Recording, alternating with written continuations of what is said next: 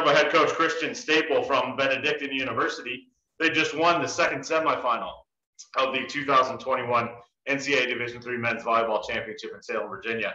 Coach, as always, we open with comments from you about today's match, please. Yeah, no, I mean, it was fun. I think that's the best way to describe it. I mean, they had a huge crowd in the stadium today, and we talked about canceling out the noise and just being, for each other. We mentioned before the game just one thing matters. So tonight's the only night that matters. So we'll figure out everything else after this, but just do it for each other. 1 point at a time, one set at a time, one timeout at a time, just one team together. I think they really did a good job of doing that. So, but again, we knew we're able to watch film on them. They're a great team. They've had a great season thus far. So just coming in, I'm really proud of the way the guys responded. And again, we felt good about the scout, and that really just propelled us to what we want to do this tonight. Yeah, we were thrilled just to have a match here that wasn't only 3 sets for the first one since the first match of the tournament being down here on Wednesday. We had one that went 5. Talk a little bit about just the aspect of going through that match and just knowing you're going to have to grind out a result there toward the end. Yeah, I mean, like we kind of talked about this entire week, we never expected it to be easy. And, I think to get to the championship, I mean, I wouldn't want to have it any other way. Obviously, we battled, we fought. Trading sets throughout the entire way, but again, responding is the way you want to do. And it's all about moments and just responding within the set, but also after timeouts, after service runs and things like that. I think they really did a really good job of that. So moving forward, we're gonna have to do that tomorrow. This Carthage is a really good team, and we've seen them before this season. So, but overall, it's been really good for us. Well, I've got 2 guys in here with me, with Rob and Evan. They're gonna have some questions for you. Yeah, I want to talk about a little bit about Jacob Rigo. Right, he was maybe a little bit in the beginning of the match, wasn't finding the tempo, but was still contributing in a lot of different ways. And then in that 5th set, seems like he made big play after big play. Talk about his impact a little bit. Yeah, no, I think, he saved his best volleyball for the 5th set. I mean, he was negative going into maybe set 3 and set 4, but he figured it out, and it wasn't necessarily to go away from him. We have to he's a big component of our offense, so we can't just stop going away from him because he's not scoring. So continue to trust in him, and Mike had a lot of trust in him to execute when it mattered. And man, I mean, the kid dug how many balls? 16 balls? It was ridiculous. So, I think that he found a way to help us when he wasn't scoring, and it was just a phenomenal job. Coach, a lot of the love for your program goes to Olsen, McGrow, Rigo, but if you listen back to the broadcast, it was all about Radomski and Samaras for me tonight. Those guys set the tone with their defense. Samaras on the back line, getting great touches on the right Baron. And Martin Radomski, that guy's got real estate here in Salem on that left pin. How do their plays infuse your team with energy in a match where it was such a tug of war to control momentum?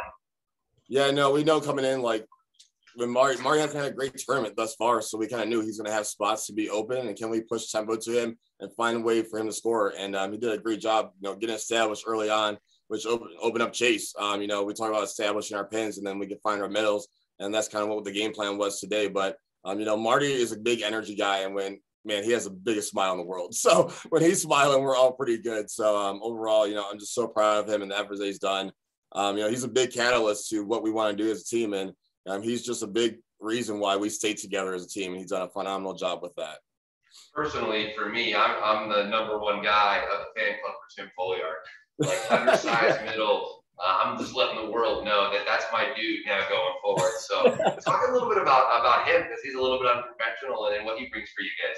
Yeah, he's just, workhorse. The kid works so hard, and he is one of our captains on the team. He's one of the leaders, and he will do anything that we need him to do. And last night he hit 500, hitting 300 at a semifinal game. He's just doing everything we need him to do. Not necessarily gonna, be off his charts with kills, but he's efficient, and that's what we need him to do, because if he's efficient, then we find openings for everybody else. So again, he's just a great job. He is so smart when it comes to following a scout and block setups and things like that. And again, his IQ is just off the charts. So, Coach, I think it's time to ask the question.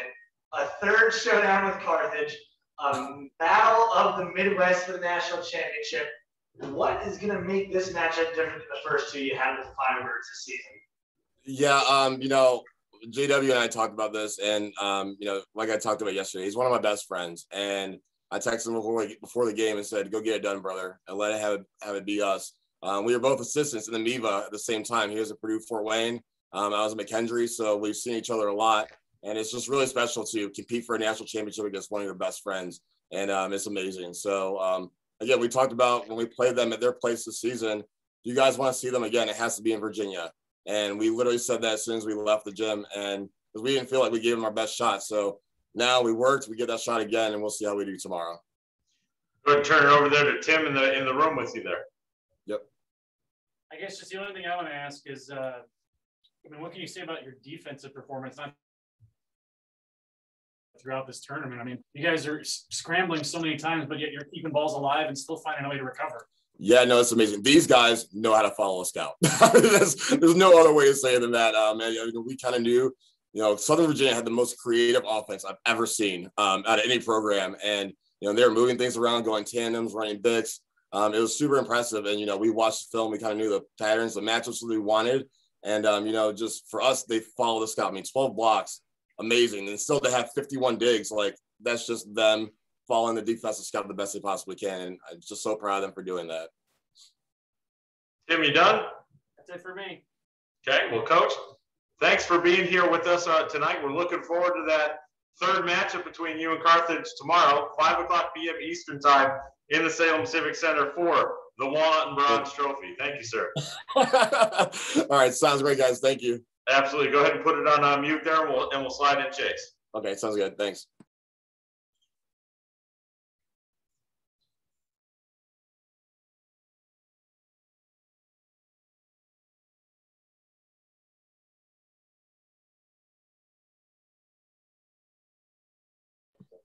Chase, how are you there?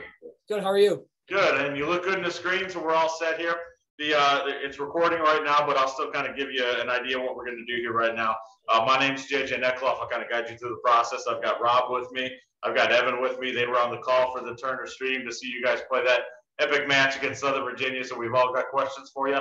And then Tim's in there with you too, so he'll have one for you as well. Sound good? Okay. Sounds good. Yep. All right. If you're all set, here we go. Joined by junior middle hitter Chase Olson from Benedictine University. They just won the second semifinal of the 2021 NCAA Division III Men's Volleyball Championship in Salem, Virginia. Chase, you got out to a really quick start there, really efficient, really throughout the match. Talk a little bit about what you were doing there with those quick sets with your setter just to get really on the right foot against Southern Virginia. Yeah, Mike was giving me great sets all night long. And, on our scout, we wanted to emphasize running through the middle, right? Like getting our pins, good opportunities on the outside. So it was really on me tonight to put those balls away. Mike was doing a great job setting, and the passers were absolutely phenomenal against some that's probably one of the best serving teams we've seen all year. So shout out to all my guys, and they really helped me tonight. Turn it over to Rob and to Evan here for some more questions. Chase, you were so good offensively that when you didn't get a kill, I was surprised. You were just lights out there. But talk a little bit about facing an offense like Southern Virginia, where they're so creative and guys are moving all over the place, and what that takes as a middle, that kind of vision to be able to stop it. A lot of luck. That setter is really good. He was making me jump all night long. He was getting solo blocks for his pins. They run a really high tempo out to that outside who bangs balls. But besides that, it was fast. It was getting me jumping all over the place. But I was just trying my best to stand still and then watch the set and then make the move, right? Not guessing too much and just trying to react as best I could. Chase, JJ mentioned the ability that you and Mike LeGros have to run that quick offense, but you're really able to extend that offense a lot deeper when Mike is off 10, 11, 12 feet even sometimes. Talk a little bit about how you guys have built that relationship in his only year as a starter to be so comfortable running a high-risk set when you're not necessarily perfectly in system. Yeah, so back when he wasn't a starter, he and I in practice, we would always practice like those kind of weird long sets. And just now that he's in the starting position, he still has that confidence to find me when he's, 10 feet off the net, just throw it up high and I can get up and, most of the time I don't have a block up with me. So it's a lot of history going back between us. We've been together for 3 years now, and he really trusts me to, when he's 8 feet off the net, to lob it up high and I can go and get the kill. Got Tim in the room with you there. Tim, go right ahead. Chase, what can you say about the balance of this team? The balance, it means everything, right? Like we don't have one guy who's going to take all the swings like they did on Southern Virginia. We have guys who, when one guy's not playing well, we throw it out to another guy. So it's just trying to find who's playing the best in any one moment and get the ball to them and kind of get out the way.